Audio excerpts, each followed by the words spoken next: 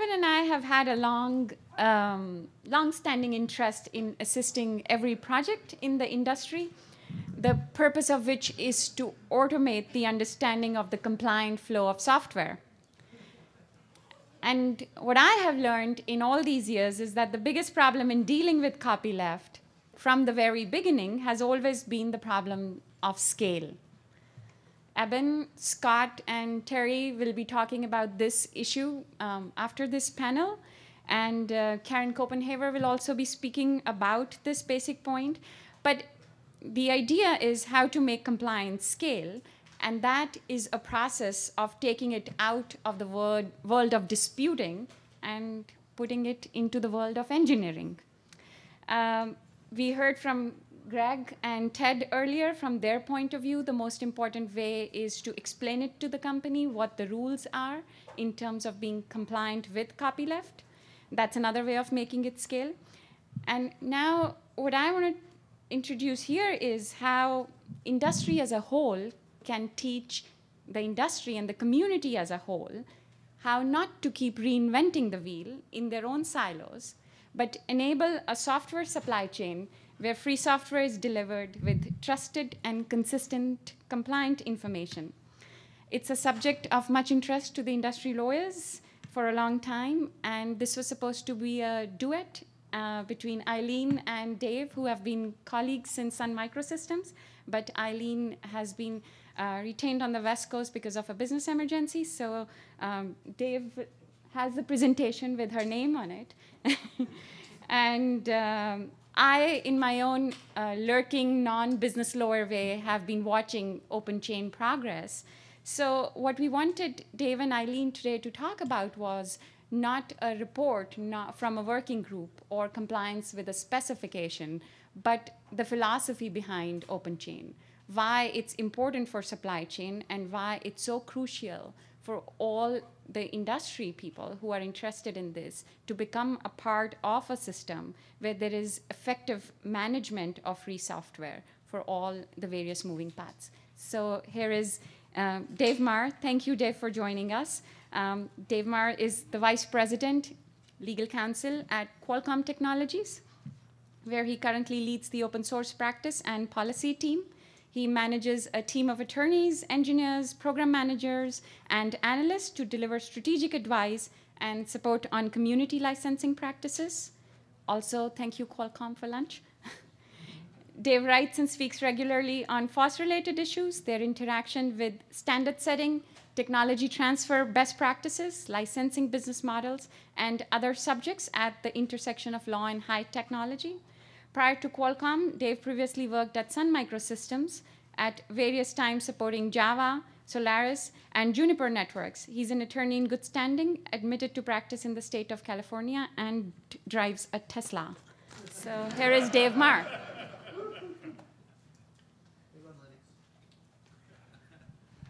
Thank you. That was overly kind, a little awkward for me, but I appreciate it very much.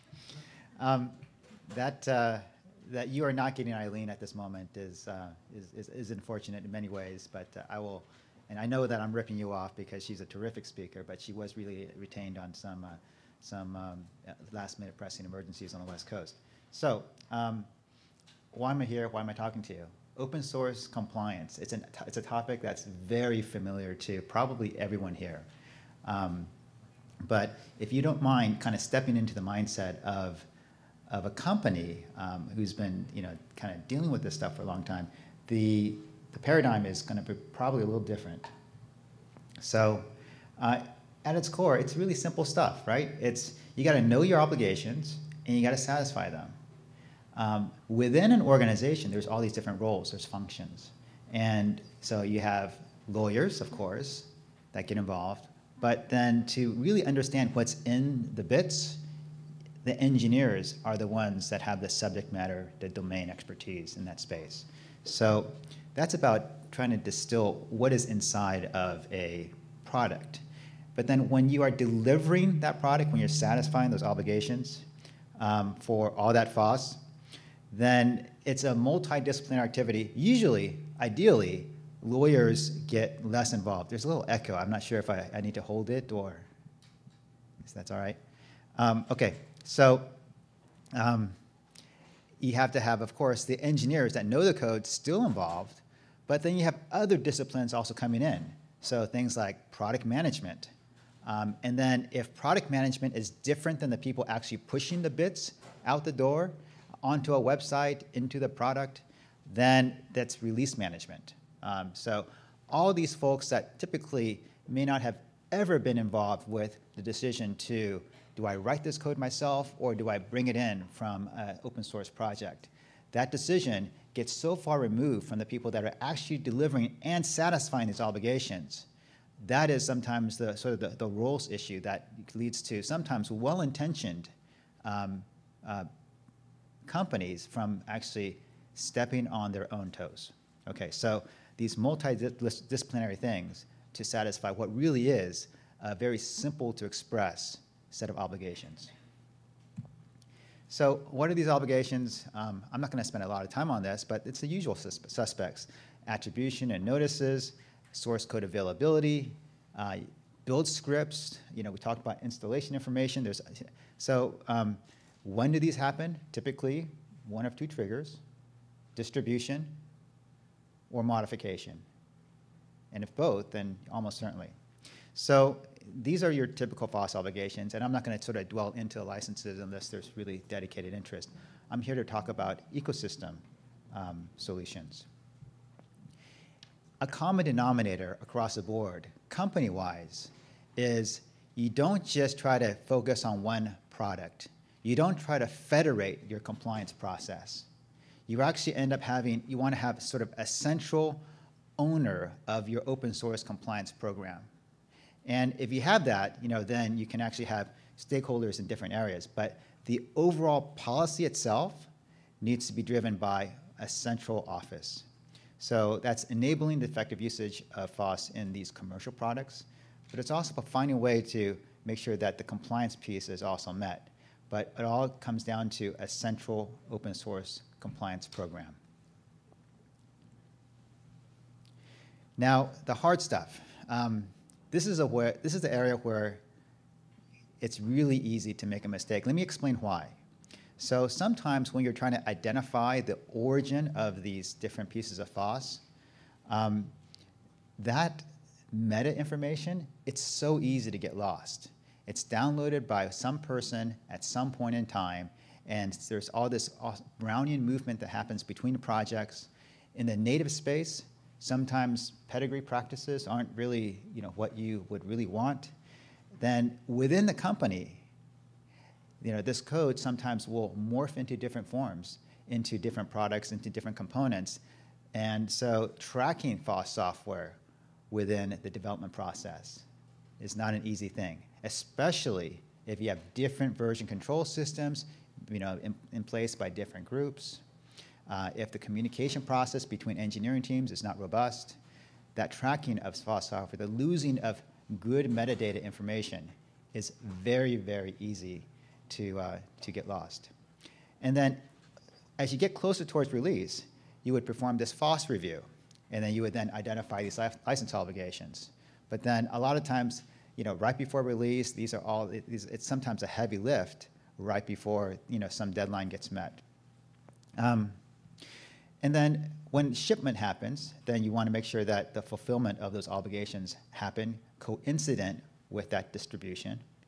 And then stepping back overall, the program itself, you're going to find issues where it's going to be like, well, this process worked pretty well over here, could have improved it there. And so the improvement of the program itself needs to have its own feedback loop.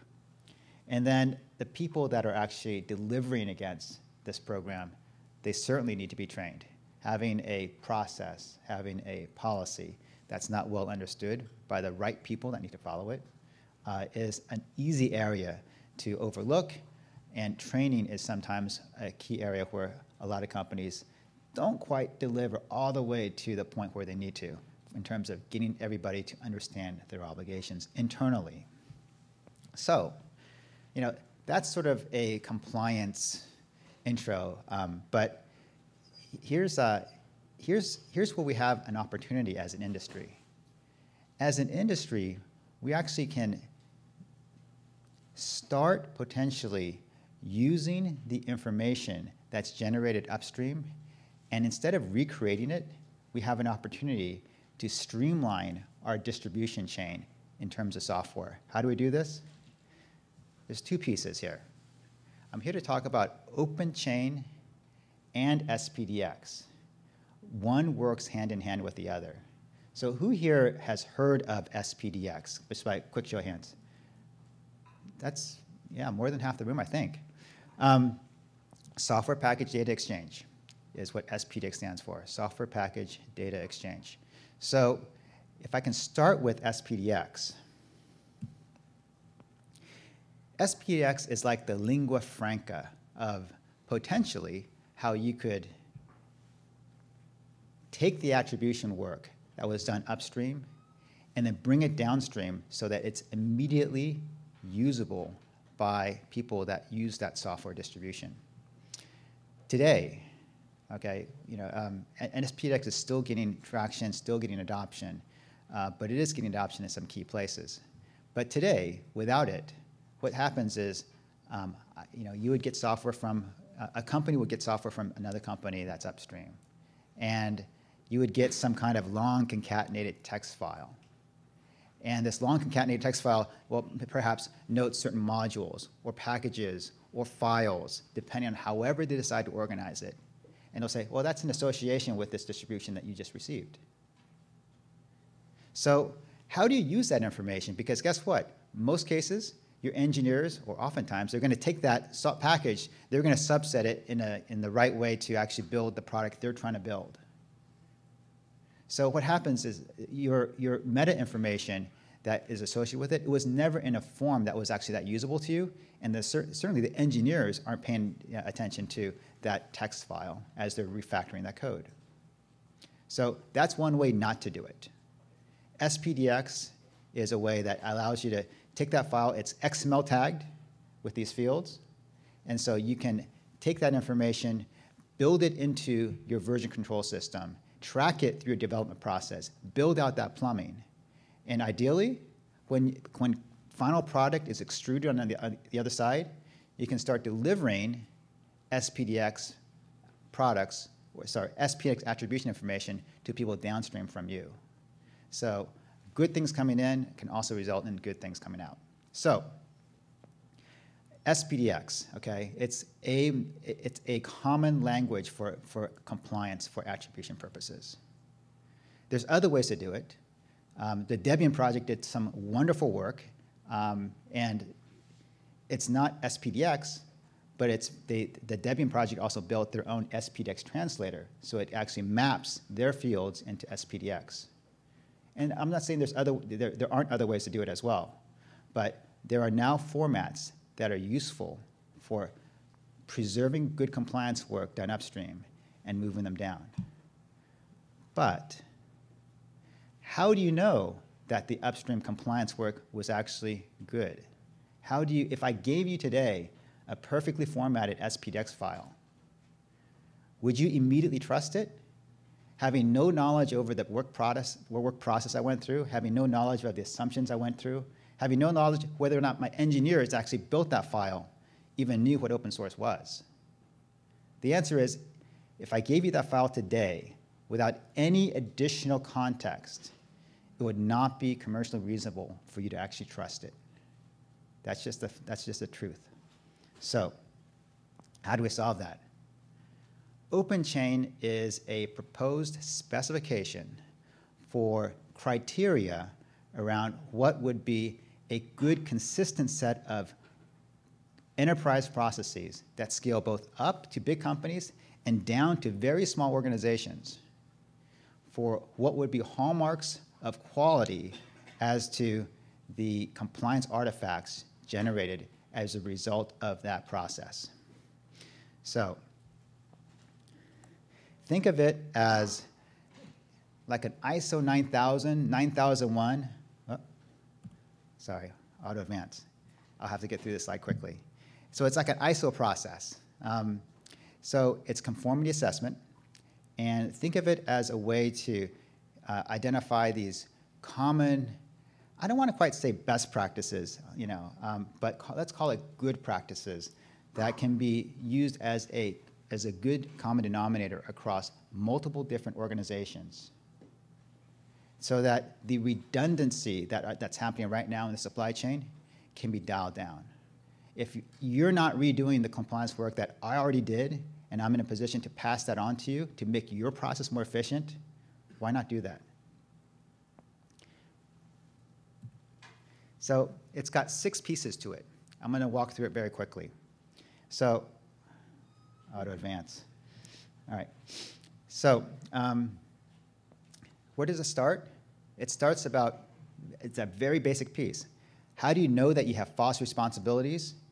You have to have a policy, and you have people that understand that policy, okay? So it's 2 things. Have a FOSS policy and have a FOSS compliance education program, okay? The second criteria here. Roles need to be defined. I'm going to have that problem. Roles need to be defined where there is this concept that we're trying to instill, where we're calling it the FOSS liaison, and then separate from that is a role of the FOSS compliance role. Why the difference?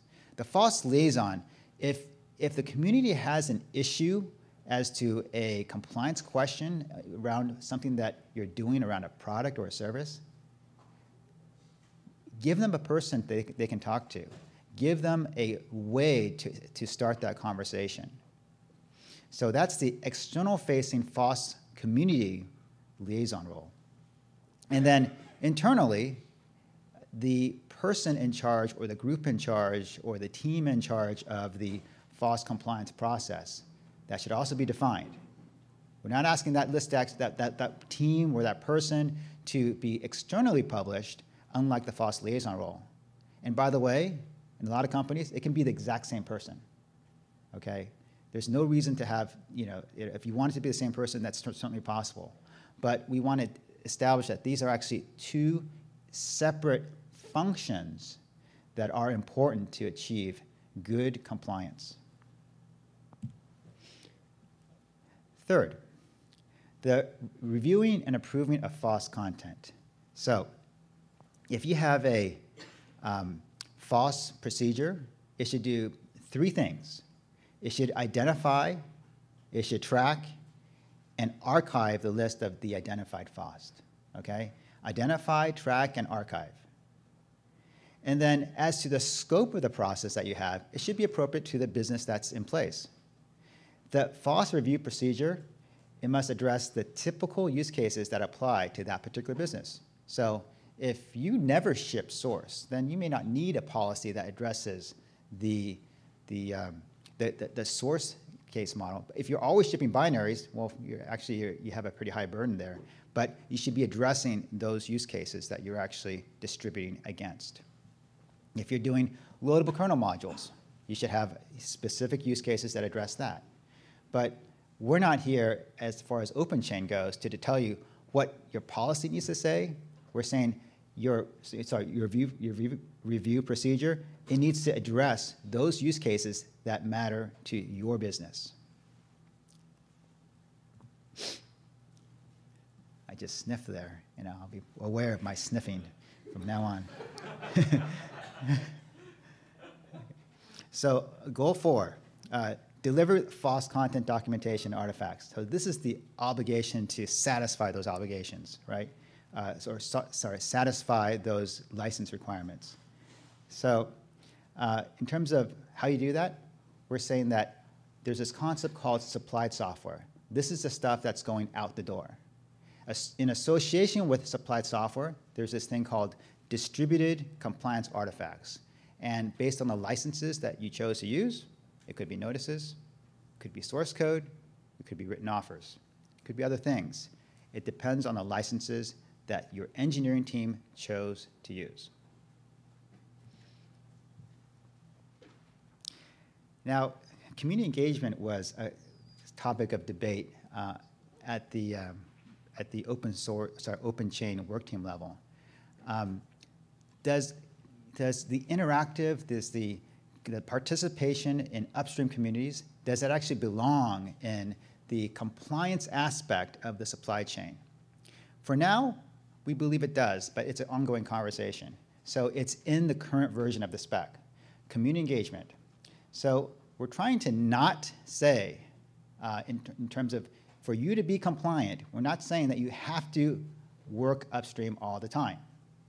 But if you have community engagement activity happening, then you should have a FOSS contribution policy that governs whatever the right outcome is for your organization.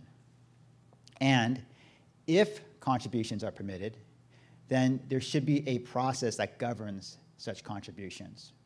In other words, if engineers are working upstream and they are creating obligations on behalf of the company ought to understand what those obligations are. Now, there's room here for sort of a non-community-minded, non-good citizen, if you will, practice here, which is we're not going to make any contributions at all, and that doesn't violate open chain, but we actually are calling out, that if there is community engagement happening, it should be understood. Now, the last goal here is around the conformance. So, if you have this, if you have a desire to express to people in your ecosystem, hey, you can trust my stuff because I conform to the open chain criteria, then basically right now it's going to be self-assertion. You affirm that your FOSS management program meets the criteria described in the specification. And we're actually putting up a server at the Linux Foundation to allow people to register their conformance at that open chain website. So these are the websites. So version 2.1 of the SPX specification, it's at spdx.org. Version 1 of the open chain spec is at openchainproject.org. And if you're not already involved in open chain, I do encourage really everyone here, please consider participating. We have an opportunity right in front of us to make a big difference. I should add a couple things. One is that there's a curriculum that is in development, so it's actually very near final stage. So the curriculum work team has put together a way for, even if you're a company that doesn't have any education program right now, we're giving you content that's available under the CC0 license for you to build out a program from that. And this is the SPDX website, and this is the Open Chain Project website. They're both hosted at the Linux Foundation. And let me ask you this question. This last slide of mine says Open Chain plus SPDX, the future ecosystem of open source, compliance. So what is wrong with this slide? Okay, because I'm missing something. It says actually too much. It overstates an issue, and I haven't talked enough about one core thing. I've talked about sort of the commercial supply chain. And this supply chain, we're all kind of, in companies, we are the very understood beneficiaries of the terrific work product that's happening in the commons. In the commons themselves, in the wild world of active FOSS development, there's, it's run on the fuel of volunteers.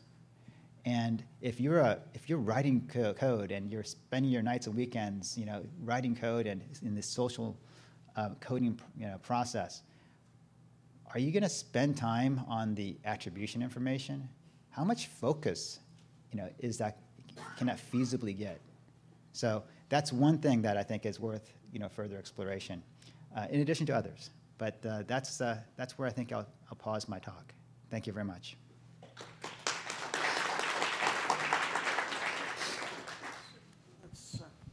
Let's talk about this more with people.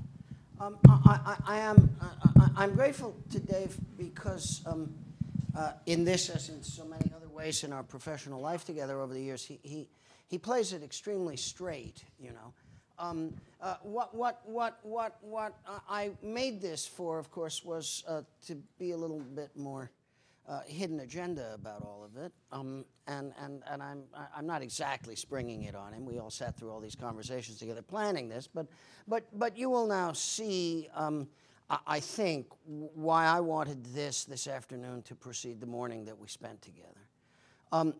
We are going to move into an era of software built around self-authenticating information made for sharing, and that paradigm of software is made of free software. That is Bitcoin, Ethereum, all the Hyperledger openness that we were talking about this morning. But it is also going to govern how we make software together.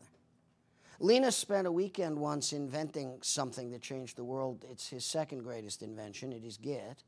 And what it taught us was that cryptographically authenticated tracking of the changes made in distributed version control systems could produce shareable, authenticated information, which is software in the progress of being made. All of that information involves, as we discovered this morning, a requirement of trust and a production of trust. And what I asked Dave to do in talking about OpenStack at the OpenChain at the conceptual level today was to express that this is a process by which trust is made. It's the required trust that enables further trust to be created. The crucial moment in Dave's talk from that point of view is, okay, SPDX gives us an XML notation for explaining software origin and provenance and movement. But you couldn't really trust that SPDX if it didn't come from some place that seemed to you to be trustworthy. How would we create enough social consensus to create trustworthy SPDX documents that could be passed around among people for the purpose of doing their clearance and compliance activity in commons? And what is so important about OpenChain is that it is an attempt to state, from my point of view, functionally, the minimum criteria for the availability of enough trust to turn that into self-authenticating information that can be shared. Making it self-authenticating is easy. Put in a blockchain. Making it shareable is not even easy. We do it already. The problem is we can't trust the information that we get from one another, and so we spend a lot of time remaking it, or we make mistakes, and then we have disputes that have to be adjusted. However, if we can establish the minimum social criteria for the creation of consensus, this is not a proof of work algorithm, but it's a proof of work standard. It says, you have to do this much work, and you have to do it in these ways, modulo what it takes to run your business, how many people you have, how it works, and it has to scale up or down, but it produces enough trust that we can share this information, which will authenticate itself as the information that exists on this subject. Everybody has seen it. Some people have modified it. Every modification is accounted for. And then Dave says, and remember, the community upstream is producing an enormous amount of this information. And it's produced by motivated volunteers. The reason we trust them is they work really hard to do this for nothing except the love of doing it. And Debian is indeed doing that. 34,000 and some packages wide, with every maintainer ultimately moving towards the machine-readable copyright file Dave referred to, which can be automatically translated into the XML notation that other people downstream in commercial embedding and other uses want to apply. Several of us, Dave, Karen Copenhaver, me, all of us, we've spent now more than half a decade talking about how wonderful this would be to have. And we're getting closer to having it because the conditions for the creation of consensus about the quality of the resulting information, the consensus process we call OpenChain, is reaching maturity, as is the notation that we call SPDX. And ultimately, notation plus trust will give us the ability to share self-authenticating information about free software and how it moves around in the world. The result should be compliance engineered in. And if that small number of companies around the world, and if you take the biggest supply chain managers in the industry, and you take any 3 out of the largest 7 of them, they do business with more than 90% of all the suppliers that are relevant. Once we have consensus conditions for the creation of that information, we are ready for that next step, the technology of which we have been talking about this morning. I'm not prepared to tell you what the business models are for venture capitalists. I'm not prepared to tell you exactly how this fits into fintech. But what I am prepared to tell you is what Dave and his colleagues are working on at OpenChain is the beginning of the way we reduce the cost of compliance past the point of being negligible. Everybody learns, everybody does. The conditions of consensus create their own consensus for doing them, and suddenly we have a body of information available to us which can do this work for us and which the technology of self-authenticated sharing will make universal. That's the dream I believe we're sharing here. You want to tell me that it can't be done, or that I'm wrong, or that really OpenChain is something else? No, that's to me that's spot on. And the question is, how do we expand the system? How do we make it better? And how do we build in that self-authentication mechanism? So once we have the degree of consensus that we need, that we believe we can trust one another's emissions of information on that subject, I do trust the Debian process. I trust it because it is so anarchistic and chaotic, but I also trust it because the consensus about how to do it is constantly evolving in a noisy democracy, where it is constantly under discussion, where improvements are constantly being made as a consequence of the debate and the discussion among the members of the Debian democracy who are doing that. That's open governance, as we were talking about it this morning. It isn't the only way that things work, and the importance to me of OpenChain is that it mediates between the public democratic ways of doing this and the intra-firm ways of doing this, which we don't have to control and which we don't want to get involved in. Decades ago, when I started making people obey the rules of the GPL with Richard, when we had a problem, we went to companies and we said, we would really like you, as part of the settlement, to appoint a GPL compliance officer so that if we have any more trouble again, we'll know the phone number. This is the liaison function which Dave is talking about. It was always something that we needed in the aftermath of any major dispute with a company that we weren't sure had really understood its role. When we knew that they had understood, it was possible to have liaison. Everything that Dave is saying then leads back to education. How do you teach people how to do this? Now that's a bush I've been around a number of different times over the last 25 years. What is the right way of teaching? The Free Software Foundation taught how to comply with licenses for hackers. The material published by FSF was by hackers for hackers, and what it said was, you're a programmer, you make software, you want to apply the GPL, here's how you should do it, and you want to modify other people's GPL code, this is how you should do it. In the world where all we distributed was software, that seemed really good to me. Once people started embedding things in products, it wasn't enough anymore, because you couldn't just go to people and say, you're doing it wrong, why don't you fix the bits? There were all those products out there in the world. And once each of those products out there in the world had 160 different pieces of software on it that came from 40 different suppliers, there's no hope anymore that talking to one firm at a time is really very valuable, which may also be why suing one firm at a time isn't really very valuable either. We're trying to spread responsibility, but it does come down to the teaching. Curriculum under development. How do you imagine it's being administered? How do you think OpenChain develops into an educational process? The curriculum piece, it's not necessarily a piece that OpenChain had to do. We could have just said there's a requirement to train your teams, your people involved in creating software products, train them on FOSS, and we could have left it there. But then the reality is that we want this spec to be successful. And we recognize that one big heavy lift especially for small organizations, is building out that curriculum. There's a couple pieces here. One is we want to make it super easy. If you want to be self-sustaining on your own curriculum and build it out, then we're putting out the curriculum under the CC0 license, which is the choice that we had. It's the most permissive license we could potentially find.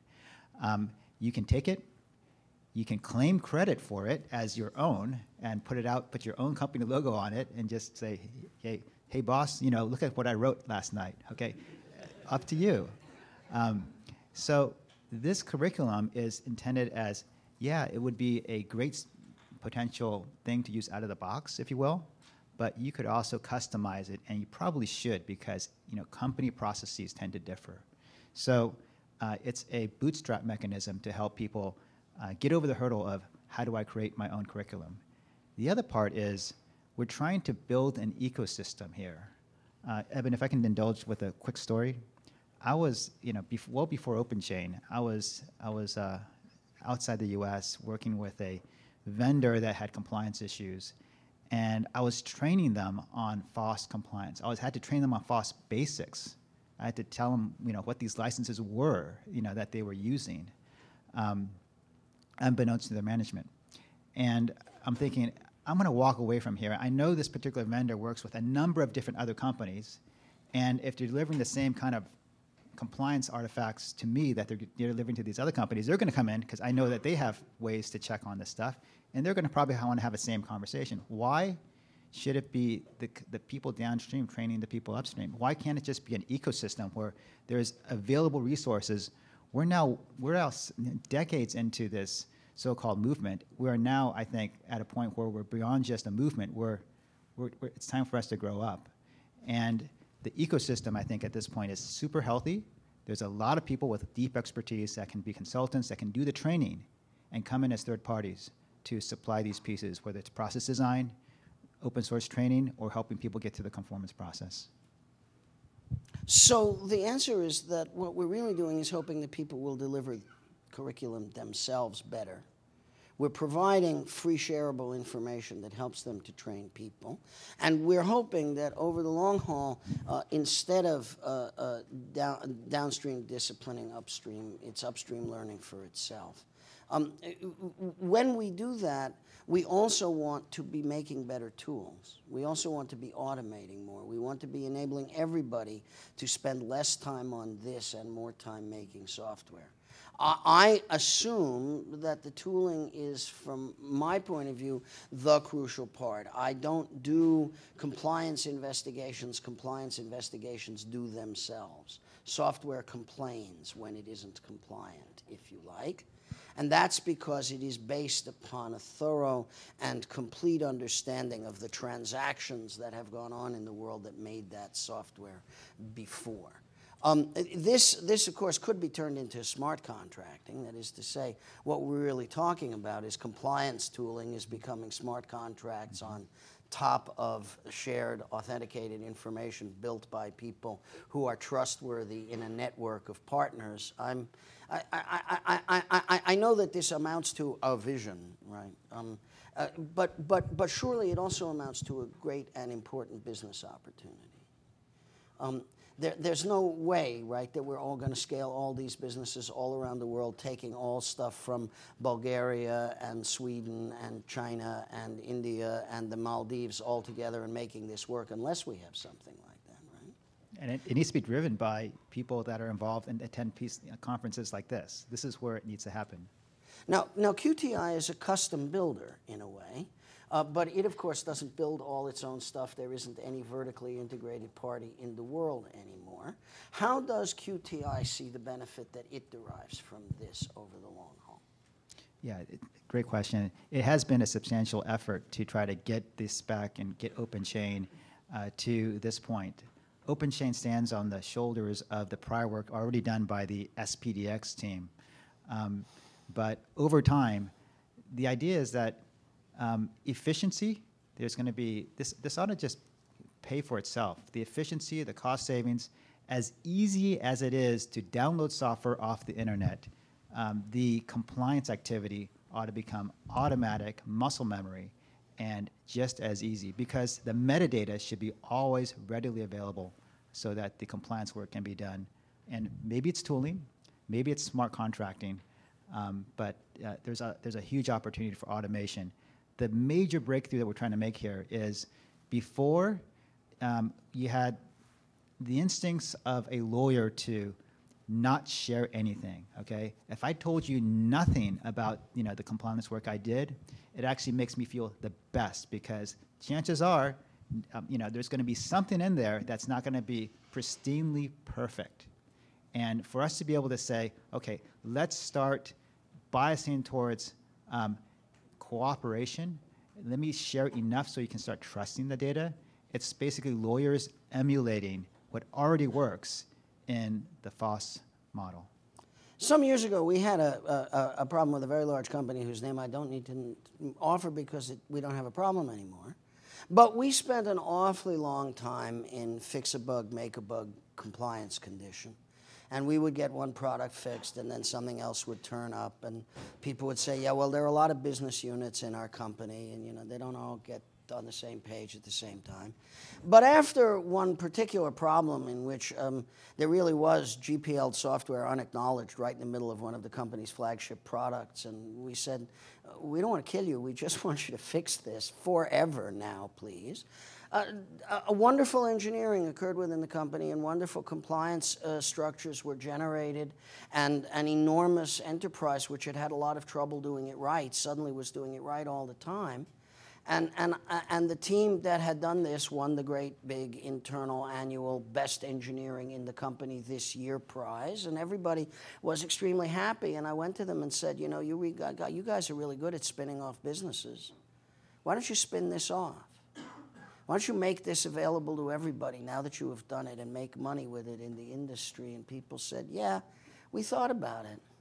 But we decided that now that we're really so good at compliance, it's an enormous competitive advantage, and we're not going to tell anybody anything about it. And that's the ecosystem that Dave is talking about, and that's how it failed. And the better people got at it, the more possible it was for it to fail, because the more they had decided that they had climbed a steep hill, and they really shouldn't give away gravity on how they got there. We're not going to let that happen anymore. This is not going to occur anymore. In the same way that free software said there's no vertically integrated software businesses in the world anymore, we are not vertically integrating compliance. We are ecologically generating the engineering necessary to spread compliance everywhere to the edge, and we're using the power of supply chain management to do it. I think this is correct. So when Dave says everybody ought to be part of OpenChain, I'll go even a little further and say you're going to be part of it. The question is whether you're going to be in early or in late. And it's all going to be there, and it's all going to be one great big distributed ledger you need to be part of. You will be part of it. You will be partnered with it. Let's do it right the first time. Unlike all the stuff we were talking about this morning, we're not going to destroy finance capitalism if there's a bug in it. We're just going to get better compliance eventually after we fix the bug. But this is a wonderful test case for us of how we're going to use the style of software that is the most important one in the future, because it is our stuff. We're going to perfect using and distributing, and we're going to perfect doing that at the lowest possible cost by adroit and intelligent sharing. And if you don't mind my saying so, now we should ask people to ask us some questions. Because this is what they really want to ask about, I think. Karen Copenhagen. Well, I want to give Dave a huge hats off for the work that he's done here, because bringing everybody together, I mean, just in terms of that training, no one company wants to put their training out. Sometimes they think it's a competitive advantage. Sometimes they're worried about liability. By coming together and putting the community together, you made it possible for people to share these things, and the work that's been done, I have so enjoyed watching all these new people come into the community, and the education that has occurred as they've been developing these processes among the people who participate is just awesome. But I'm going to put one more plug in as to why I think that this is going to become important very quickly. And that is that we are improving open source all the time. We have the Core Infrastructure Initiative that's focused on security of basic elements in the stack, And companies are becoming much more interested in versions of what version of the software you are using, so that they know that you have an ability to update and to be up to date on the patches. That information needs to be provided that's current, and not a one-time file that's in the back of the folder in the lawyer's cabinet, but that travels with the software and is updated. So it's another driver to make this automatic. But hats off, and Eben, you have been so supportive of both SPDX and OpenChain, and we couldn't have launched them without that support and guidance. So I just wanted to say thanks. Well, I was sitting in San Diego in the Qualcomm building with Dave, sitting by some vending machines one day, and he was saying to me, "We're going to do this, aren't we? And here's how it should work." And I was impressed with the daring of it, I have to admit. I thought, man, you get all those people into this, and you get all that supply chain organized this way, yeah, you will take over the world. I hope you can do it. And he's done it. And that is, I must say, a very impressive achievement. Making software is really, really hard, but smart people can do it.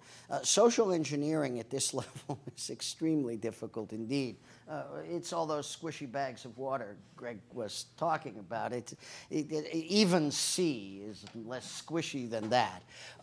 And it is the hardest part. The hard stuff, as Dave says, is really the getting people organized and getting everybody on the same foot about how we make information other people can trust. I do think we've climbed over the hump that everybody understands why trusting one another is critically important and saves a ton of money. And therefore, I think we're now down to the how rather than the why. And from there to the end, it ought to be not smooth sailing, but a man who can get us as far as we've gotten so far can get us the rest of the way.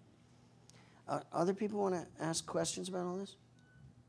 Well then, thank you was the correct place to stop.